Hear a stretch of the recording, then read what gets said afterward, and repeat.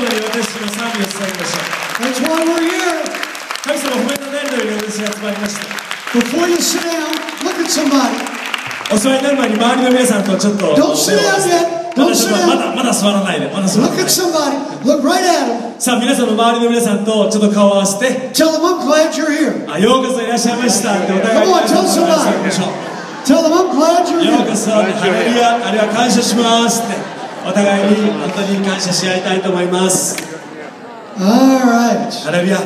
Now you can sit down. さあお座りください。 Well, that's good to see all of you here this afternoon. この午後皆さんとお会いできていることを本当に嬉しく思います。 This is a very important meeting. 今日ここに集まったこれ本当に大切な集まりだと思います。 And I apologize for the video. It was supposed to work, but as usual, it didn't. もっとよくビデオ見てほしかったんですがうまくいきませんでした。 You guys know how this works. お許しください。 Y'all know how it goes. もわーって思うようなことがあります。 But this has been a great tour that I've had in Japan. It's always great. I 今 always 回、 enjoy 日 being 本 here. のツアーもさせて日本を回っていますが、でも毎回、本当に神様の前に素晴らしい旅を、そして皆さんとの出会いを与えられて感謝しています。 It's been 3 years since I've been here, but I was here, what, 10 years ago? 10 years ago, yes. 10 years ago in this area. この関西に来ましたのはもう10年も前になりますし、前回日本に来てからは3年経っております。 So either I did a really bad job and nobody wanted me back. 10年前からなかなか関西に戻ってこれなかった。それも私のメッセージ悪かったの？あんまり響かなかったの？心 I 配 don't してます。 know. But it's nice to be back. でも皆さんとご一緒にこの関西での集会を持てることを感謝しています。 Meetings like these are very, very important, and I'll tell you why. こういう集会とても大切ですね。そこには理由があります。 Because if something is going to happen to change this nation, it's going to happen through the next generation. Last week we had 101,000 children in Metro Sunday School. 先週の私の全世界のメトロの日曜学校に10万人を超える子どもたちが集いました。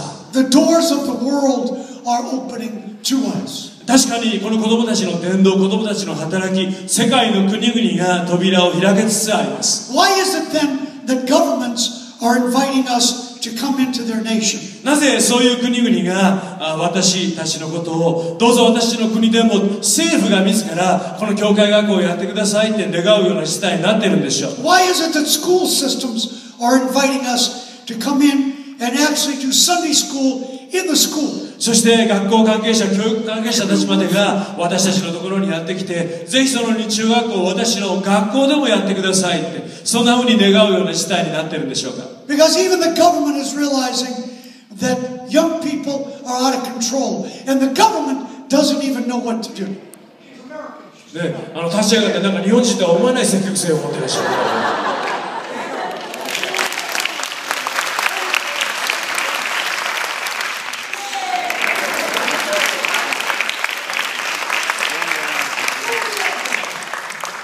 その他の本ですけれども、2つの本、私の顔でぜひ皆さんの顔なり何なりお笑いください。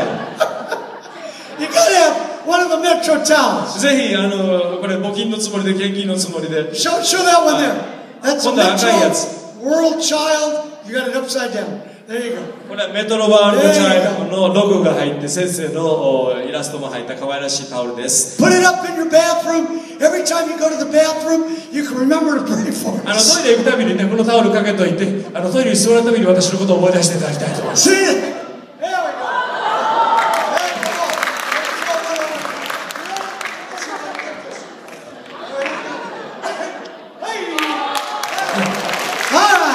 命をかけて守って育てていきたいと思っている子どもたちの写真です。 This is our Metro Child Sponsorship Program. これはチャイルドスポンサーのこれご案内でございまして、子どもたちの支援、里親制度です。 It gives you a chance to take one child and make a very practical, really an eternal difference in their life. 皆さんが一人の子供さんを選んでいただくと、その一人一人の人生をあなたの信仰のチャレンジを通して実際にその生活を変えていってあげる。彼らの生い立ちから生活から将来を変えることができるプログラムです。Many of you know my personal story. 私自身の物語、多くの皆さんがご存知だと思いますが、My mother was an alcoholic. 私の母親はアルコール依存症でした。When I was a little boy, she left me on a street corner. She walked away. She never came back. 子供の時に母親と一緒に街に出て、ここで待っていろと言われて、道端で取り残されて、母親は二度と帰ってきませんでした。私は捨てられました。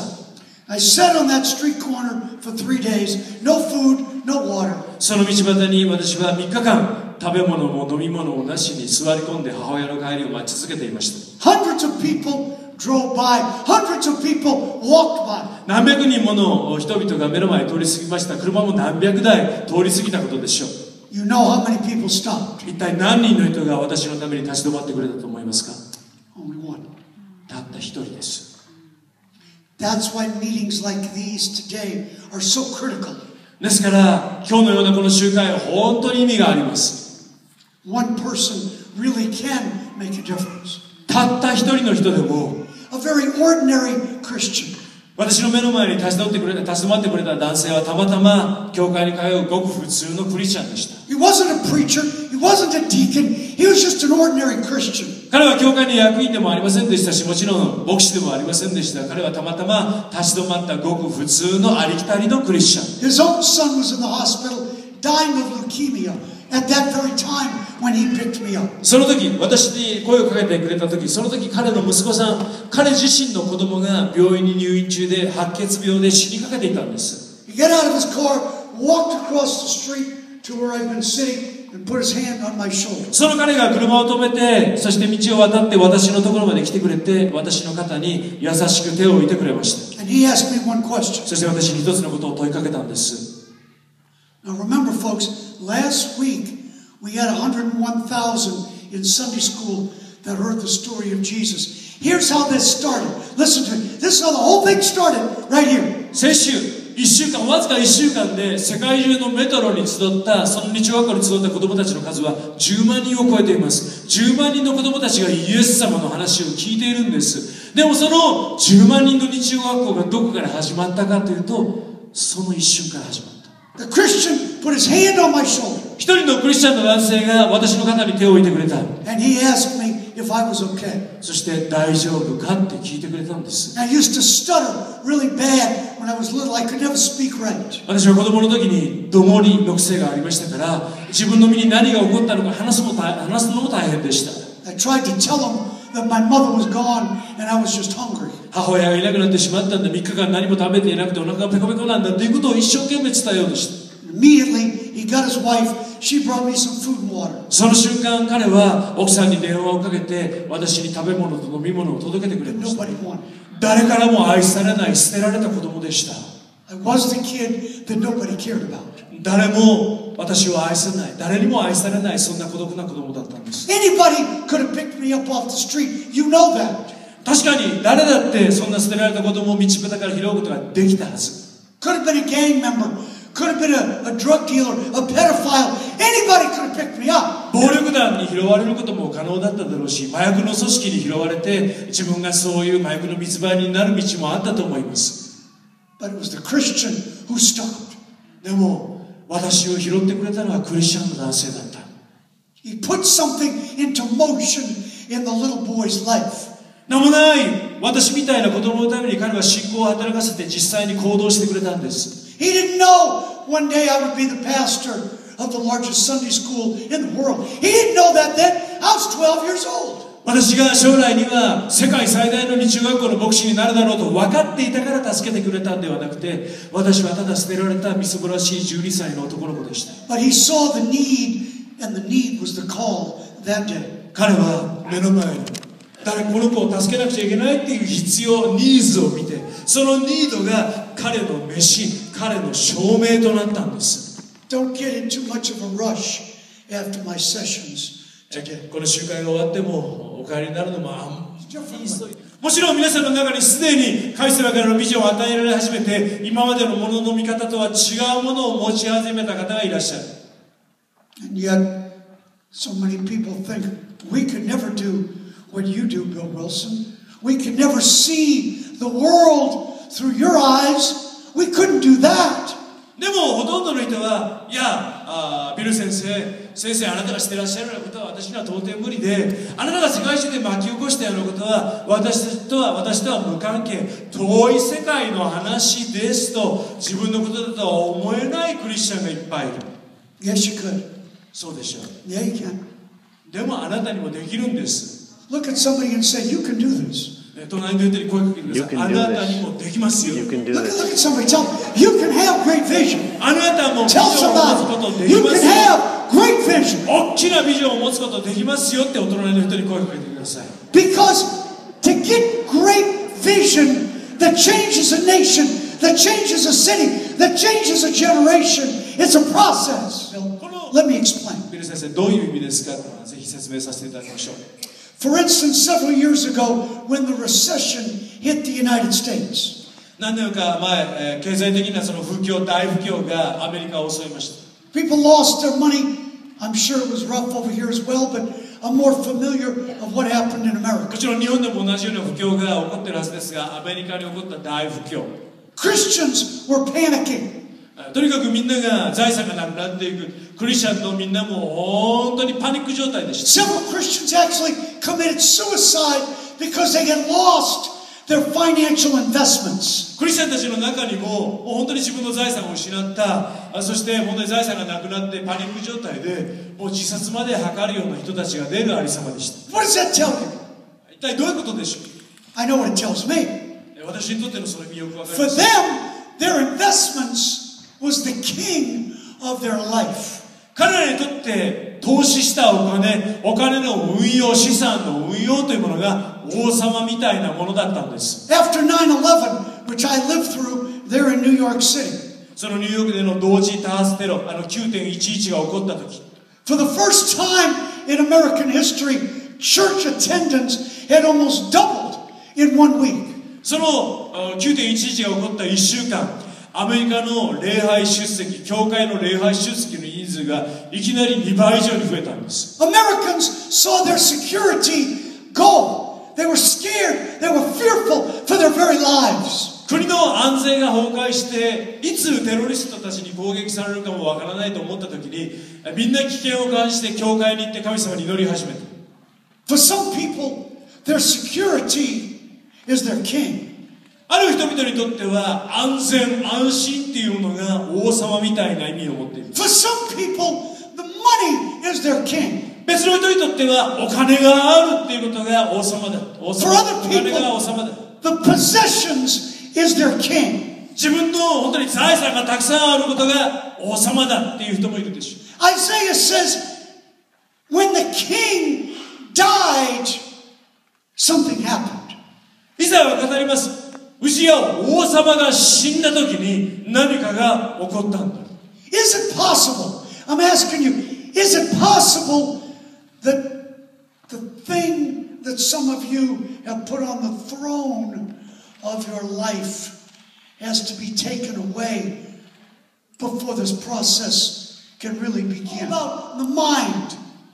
知識の豊かさ。Gotta have it. I gotta have this. I have to be smarter than anybody else. 十分に学んで誰よりも頭が良くなくちゃ幸せになれないとみんな思っている。 Is that the way it is in Japan? Same thing. I knew. 日本でも同じようなことがあってるでしょ。学歴。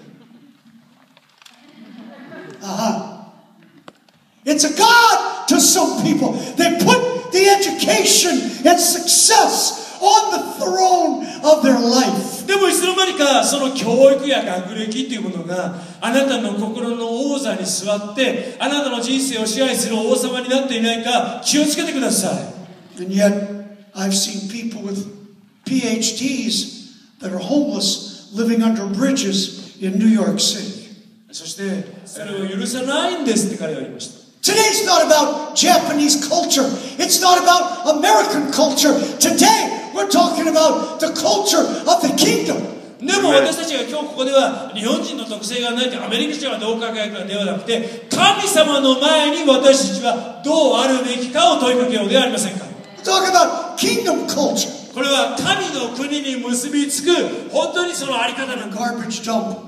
in the Philippines. フィリピンのゴミ捨て場のその場所を歩いていました。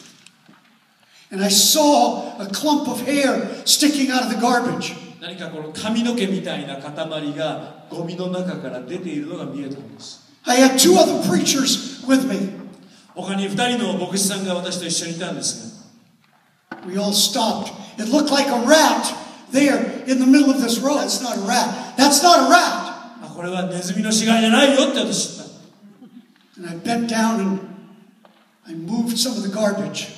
その黒いものの横のこのゴミをどけました。 And it wasn't a rat. It was a little Filipino girl's ponytail sticking out of the garbage. それはネズミの死骸ではなくて、亡くなった女の子、ちっちゃな女の子の髪の毛、ポニーテールの髪の毛がゴミの中から出ているのでした。 I bent down and I moved the garbage off of her dead body. そしてその死体の横のゴミを取り除けました。 I took her by the shoulder and I rolled her out of the garbage. そしてうつ伏せにこの転がっている死体 Her を face was covered with ants. ひっくり返すと、この死んだ女の子の顔はアリでいっぱいでした。 And the ants had eaten her eyeballs out of her head. そしてその目をアリたちが食べてい